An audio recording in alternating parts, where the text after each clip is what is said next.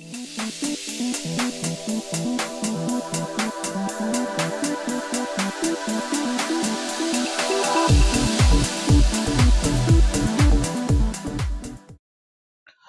guys, this is Sudhakar. Today I'm going to show you how to customize the mail template to change the default font while composing the new mail. So this can be done at the user level for a single user, but however, if you want to do it for all the users, you need to make the changes in the mail template.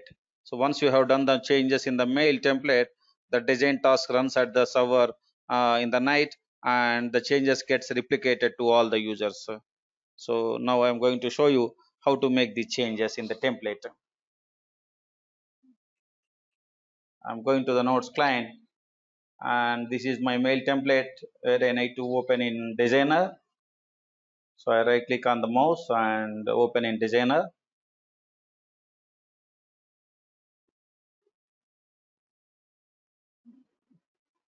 So this is my designer client, and which shows a list of all the design elements inside the database. So here initially it show, by default it shows the list of all the forms.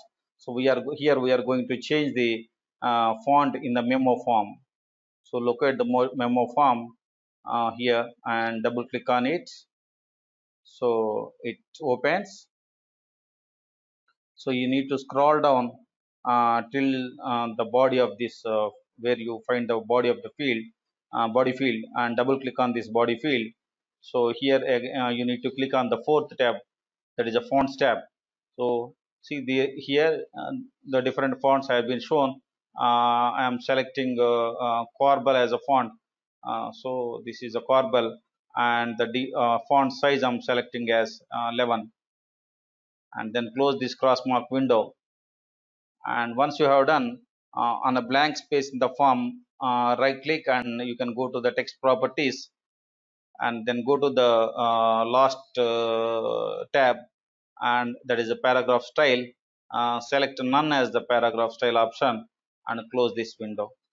And then you need to save the changes in the form by clicking on this close button, and it prompts you to save the form. Just click on yes to save this form. Okay, and similarly, we have done these changes in the memo form.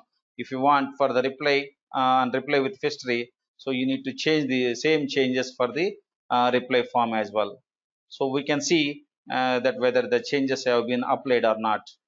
So we can open the mail file, mail template, and click on new message, and click on the body of the mail.